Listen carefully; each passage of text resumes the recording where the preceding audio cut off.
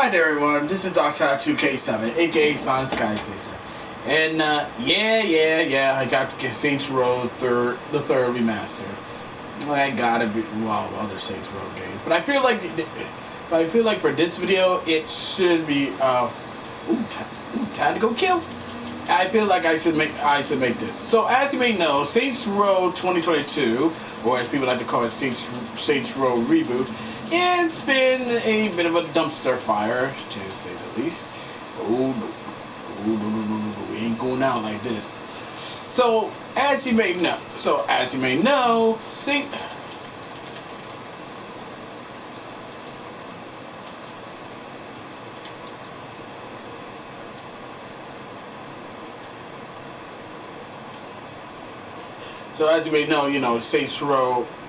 has been, been a bit of a dumpster fire, and, the reviews said it best. I mean, after all, the reviews is not looking really good for the game, but it is what it is. But as you may know, hell yeah, this street's mine. And I get to kill more people. Yay! So, no surprise, everyone is voicing their displeasure of this game. I would too, and I would too. Well, hope you like pineapple. Oh, that was so beautiful. No. We should stop it. But so, as you may know, the community manager. So basically, no surprise, a community manager for the Saints Row the game had decided to come out and try to go after, the people who are against it. Against Saints Row Reboot, to the point where they decided to say something that got her to lock her account. The username is Deadly Steph. She is the community manager of Saints Row. Well, Saints Row and Verlisten. And to no one's surprise, she decided to come out of the fucking woodwork and decided to attack critics of Saints Row, to the point where she decided to say, "Oh, got her." To the point where she decided to call the critics, terrorists. Now, let's get one thing perfectly clear: calling your critics terrorists is a terrible way to try to squash criticism. That's just me and my honest opinion. But the funny thing about it is that she decided to, after she said that crap, she decided to lock lock out her Twitter account.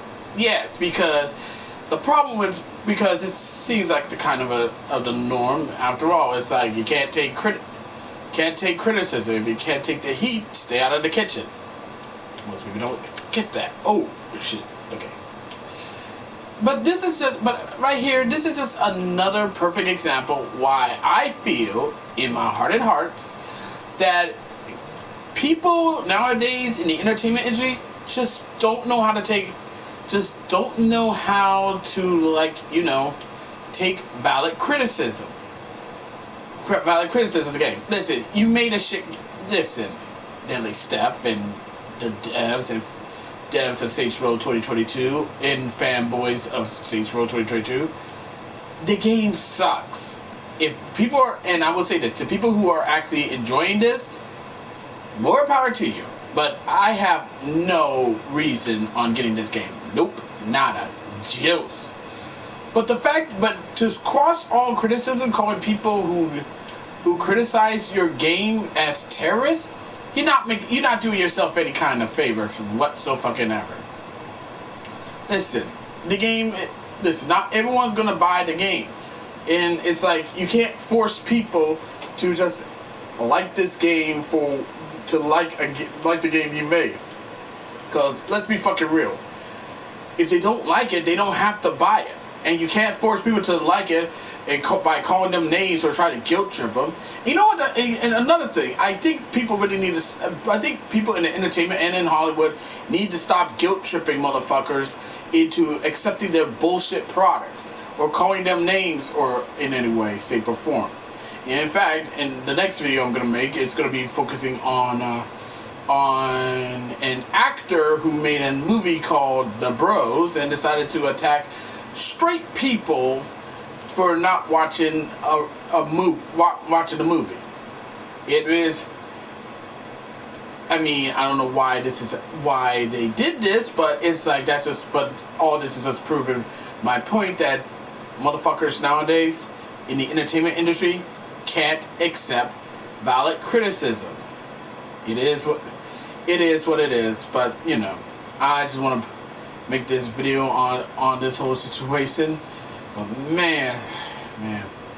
I mean, the game is already a massive flop, and no amount of patching or DLC they're gonna be dropping, and it's gonna change that. But I would like to know what you think on the whole situation. As always, be sure to leave a comment, like this video, subscribe to this channel, click the notification bell so you don't miss an update, share with your friends, share with your neighbors, share with others, and that's about it. Until next time, this is Dark Shadow 2K7, aka Sonic Skyser, signing off. Thank you for watching this video. It really means a lot, and I will see you in the next one. Catch you later. Peace. Oh yeah, and also over the weekend, Saints Row 2022 was on the just came out of a discount, 25% off. Wouldn't be caught. You wouldn't catch me getting that game. No siree. No siree. Oh, no, oh. No siree. No siree. Fire in the hole!